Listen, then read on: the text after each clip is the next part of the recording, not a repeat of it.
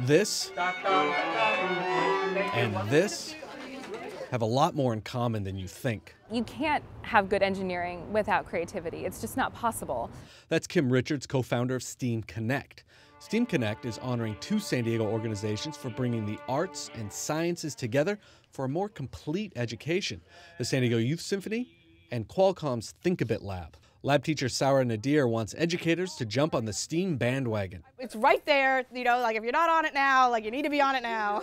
The Think-A-Bit Lab is a place where K-12 students can learn about being creative in engineering. 11-year-old Elias Sakab from Chula Vista's Camarina Elementary School was at the Think-A-Bit Lab learning computer code and putting it to the test. Well, we first wanted it to be like a crazy bull, but we couldn't find a bull, so we just made a head that moves. From science informing art to art informing science, creativity can come from any place.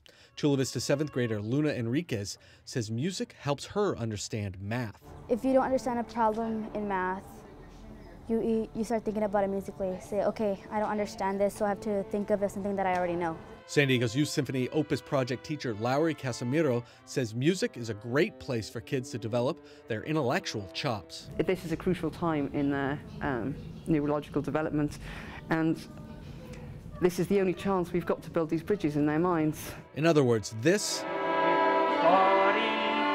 and this Amazing! are necessary to teach the whole child. Matt Bowler, KPBS News.